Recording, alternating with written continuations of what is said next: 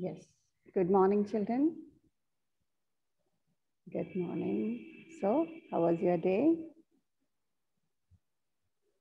Yes, good. So, we were seeing a lesson where the mind is without fear. Okay? It is on page number 32, where the mind is without fear. So, here we have a thought how to make this world a beautiful world without fear in the minds of the people. So wherever we go, we must leave away the dead habits that we have. It's like a dry desert, our dead habits. So we must leave it and go forward in ever widening thought of action and of mind.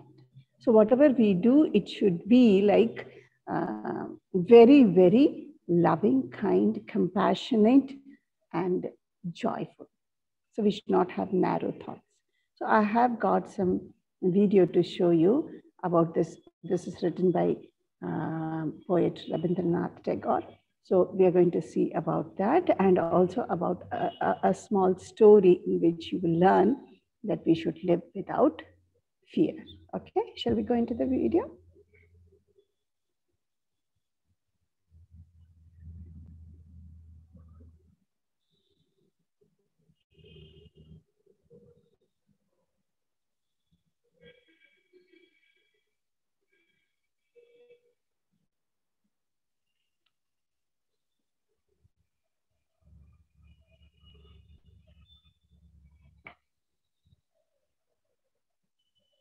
Lucy was a brave girl and very strong too, but for some reason she felt scared of darkness.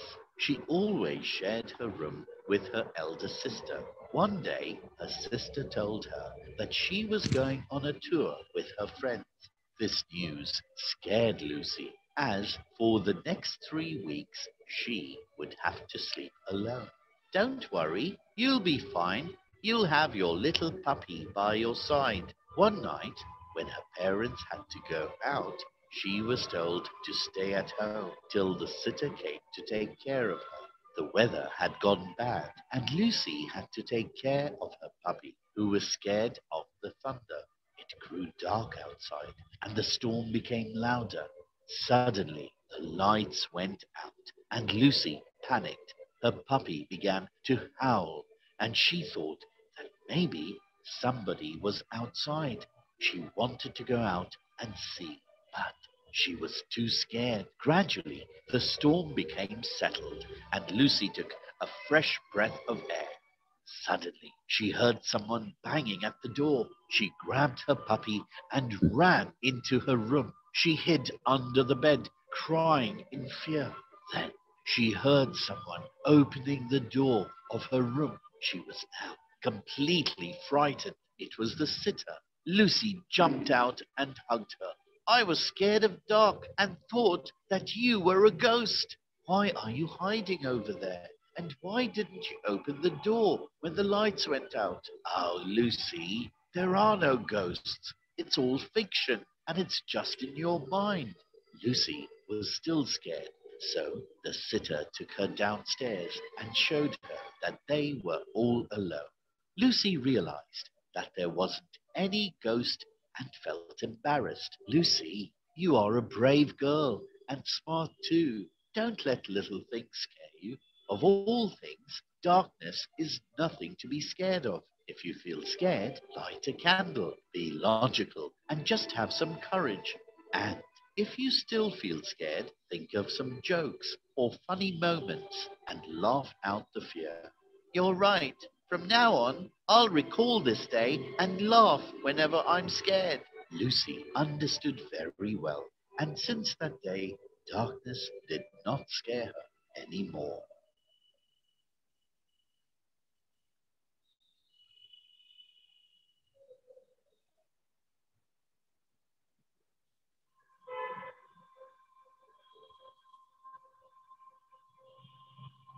Where the mind is without fear and the head is held high, where knowledge is free, where the world has not been broken up into fragments by narrow domestic walls.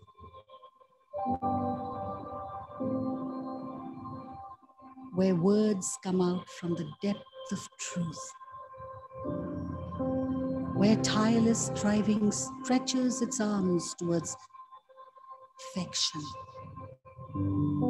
Where the clear stream of reason has not lost its way into the dreary desert sand of dead habit, where the mind is held forward by thee into ever-widening thought and action, into that haven of freedom. My Father, let my country awake.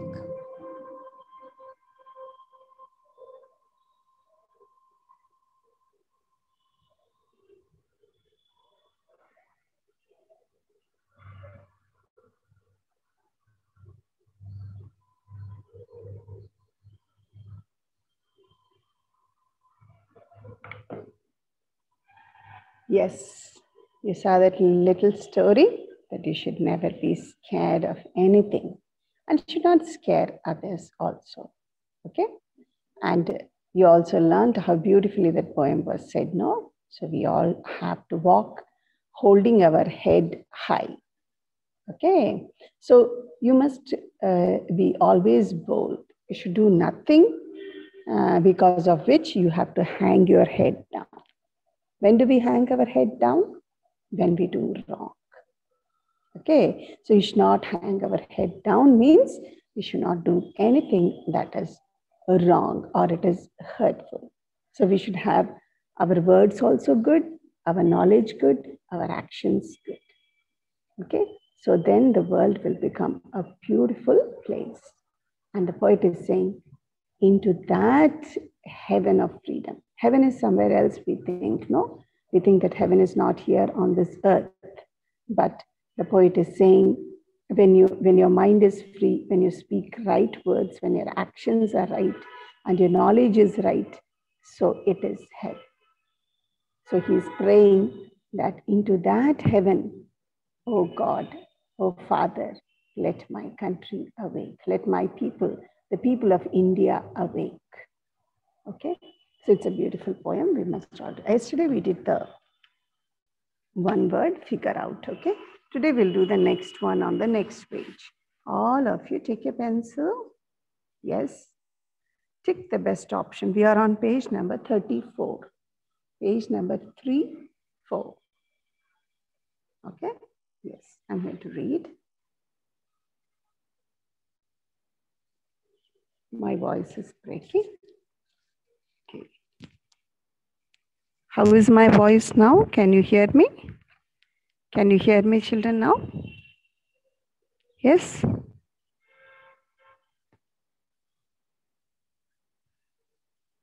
Okay. Okay. So now we are going to tick the right option. Okay. First one, your uncle wants to take you and your sister for an outing and ask both of you what you would like to do. You like to watch movies, but your sister does not. Will you take the decision to go to the movies without giving your sister a chance to voice her opinion? Let your sister state her choice and then give your preference. Which one you will do? B. So always give chance to others. What we do, we all do. What we do, I, we say, no? Yes. So we never let, okay, you say the answer, then I'll say, no, I, okay. So that's not, let me give preference to the other person. Your parents trust you and give you the freedom of studying at your friend's home for a test. Will you misuse the freedom to go off to the park to play, or respect the freedom and study at your friend's home? Which is the right answer? Is the right answer. You will misuse your freedom and go off to play in the park. No. What you will do? You will respect the freedom that you have and study at your home. Very good.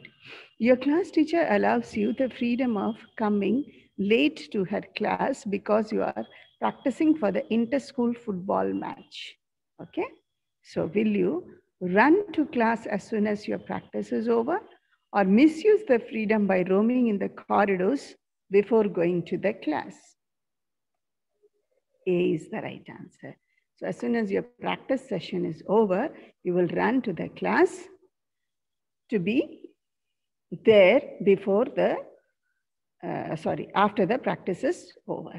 Okay, fourth one. All of us have the freedom to voice our opinion. Will you respect that freedom by quietly disagreeing with your father's viewpoint, or argue and voice loudly your disagreement with your father?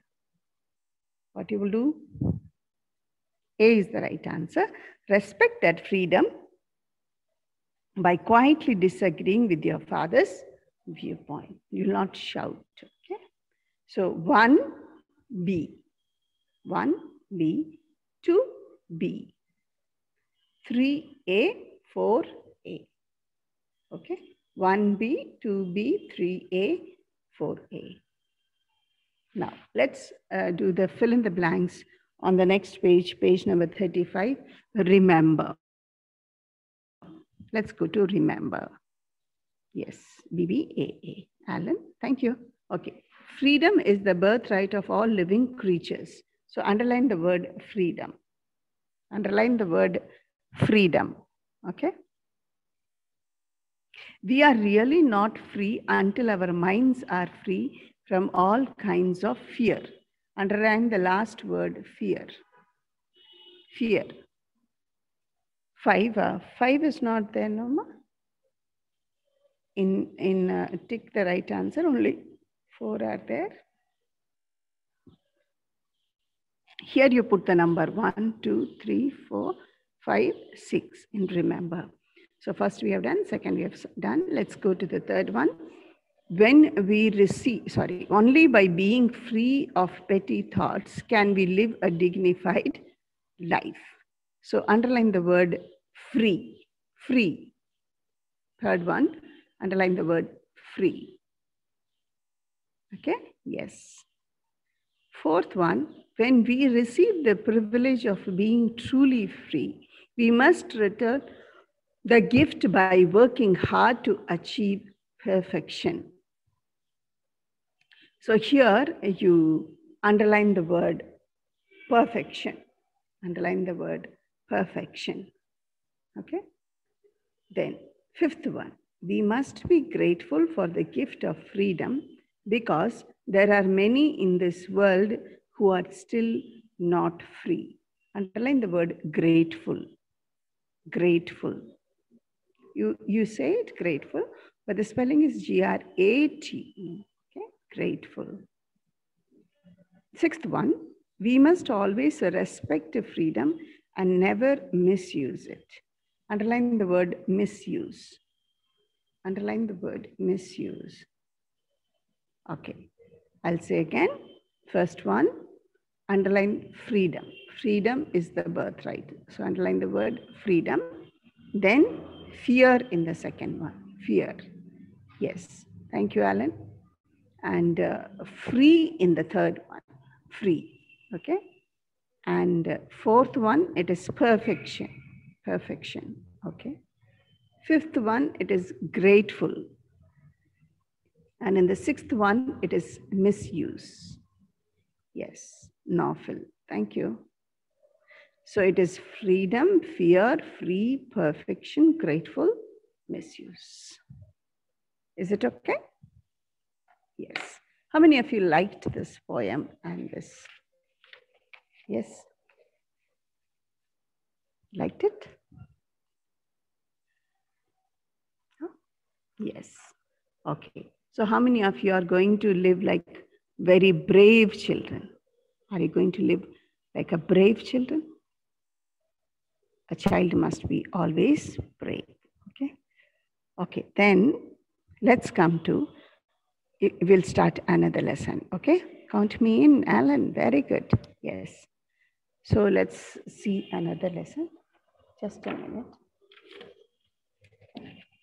lot of light is falling on my eyes and I'm not able to read it because I am sitting in the corridor where your class is. Would like to see your class? You are in 6th standard? Yes? Just see that side.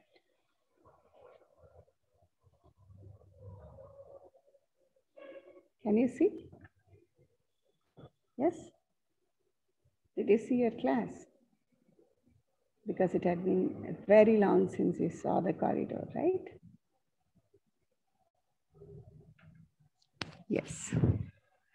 Okay, so we are going to see about Nelson Mandela. We'll see there is a picture on page number 36. Come to page number 36. See, there's a picture. Yes. We are going to see first picture. What is there in the first picture? What is there in the first picture? House is on fire. What is there on the first picture? A house is on fire and firefighters are there. How many of you have seen firefighters? Yes. Have you seen a firefighter? No. In movies only. I've seen them only in movies. Okay. Real fire, I don't know where fire station is here. I don't know.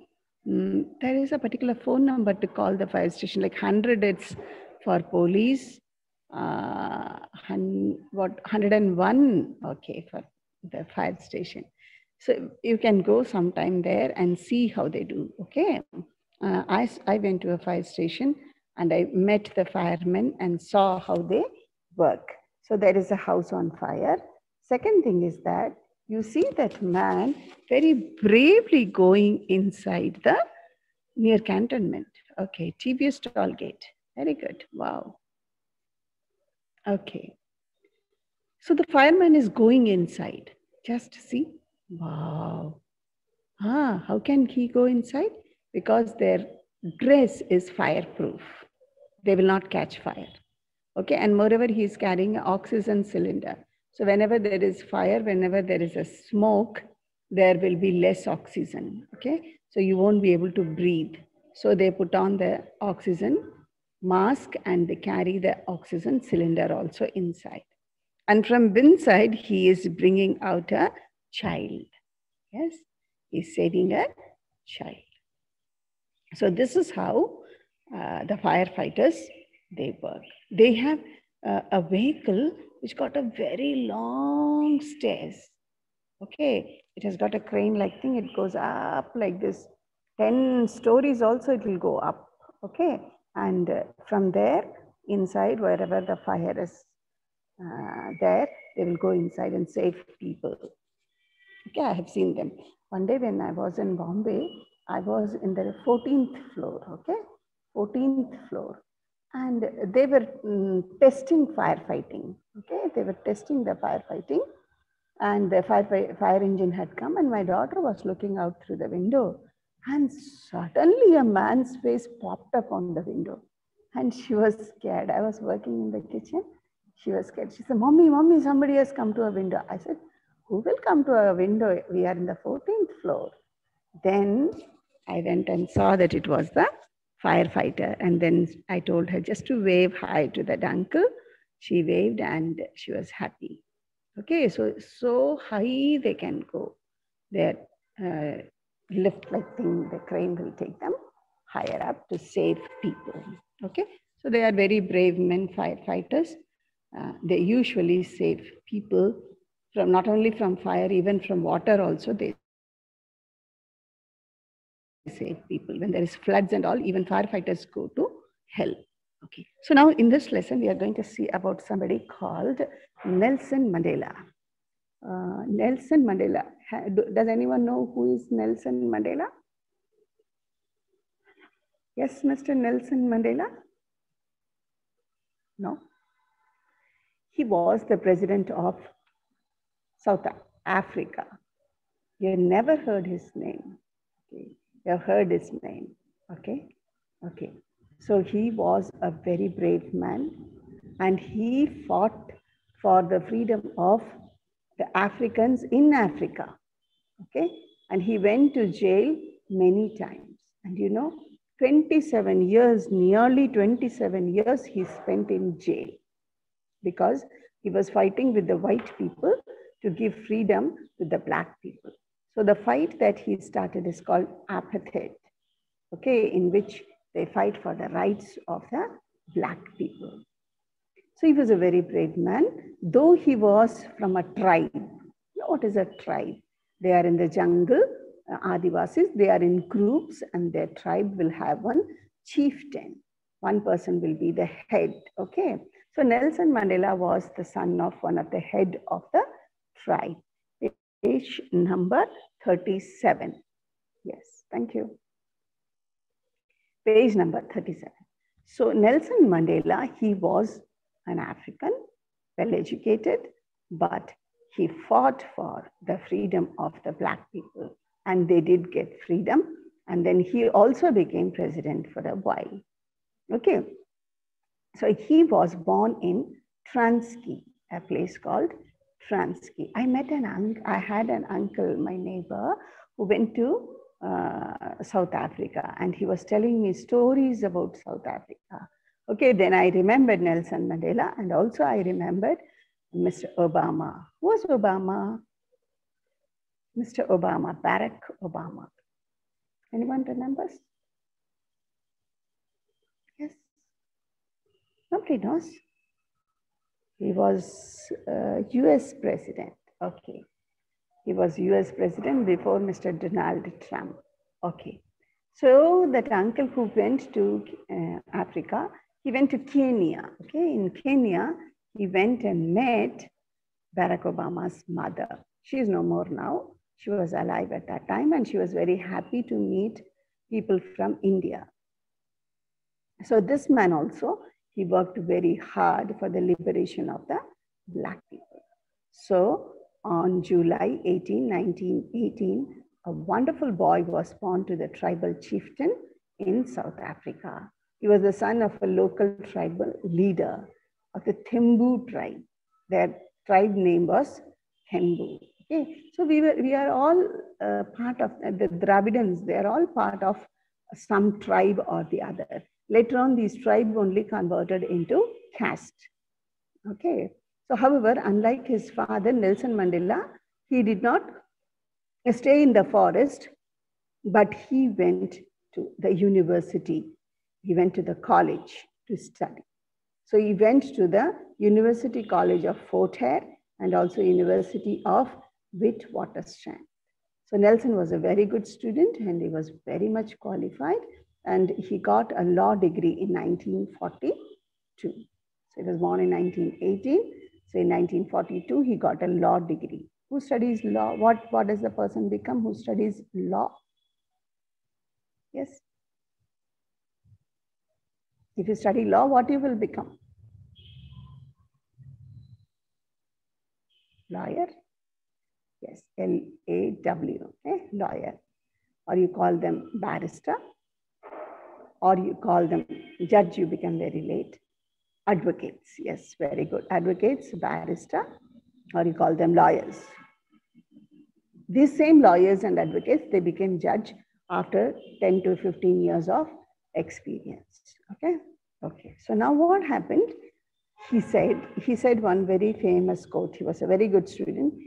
In our school where I worked, they wrote it with a block letter and kept it in the entrance of the school where we used to go. Education is the most powerful weapon which you can use to change the world. So if you want to change the world, you must be educated. So without education, you cannot change the world. That's what he said. So how many of you feel that education is good, and how many of you feel that, education, I don't know who found it, I don't like it at all? How many of you say that? Nobody will say, So many of us, we don't like education, but when we grow up, we know that it's better that we studied in a good school and we got good education. Okay, I like education. So during his time in university, he became increasingly aware of the racial inequality and injustice faced by non-white people in South Africa. How many of you have seen South African people. You must have seen the cricketers, right? Have you seen Sammy, Chris Gayle? Yes, in TV, yes. How do they look? How do they look? Chris Gayle, Sammy, and one more is there, very famous man, I don't remember, Black, yes. And they have very curly hair, okay? Like spring-like hair, if you just pull it and see, it's very long. But they are very nice people, okay? They're very loving and good. They have broad looks. They don't have a beautiful look like other people. So this man, yeah, Pollard, very good, yes, that's Pollard also was there. So this man, Nelson Mandela, he was not like his father working for the tribe, okay? So he was there to get educated and then work for the freedom of the Africans. Now, there was racial discrimination. Racial inequality was there. What do you mean by racial inequality or discrimination or injustice faced by this? Means the white people were ruling there, the British, the French, the Germans, they all had their colony there. So what did they do? They thought these black people are very low. They are not capable of doing anything. So now Nelson Mandela wanted to fight against all that. Okay, so he wanted to wanted the black people to get all the rights that belonged to them. So he started so many protests, agitations, and other things. So he was arrested and put in the jail. So now this policy of segregation and discrimination on the basis of color, okay, was called apartheid. In 1943, he decided. 42, he finished his law, we saw, no? So in 1943, he wanted to struggle against all these ill treatment of his brothers and sisters.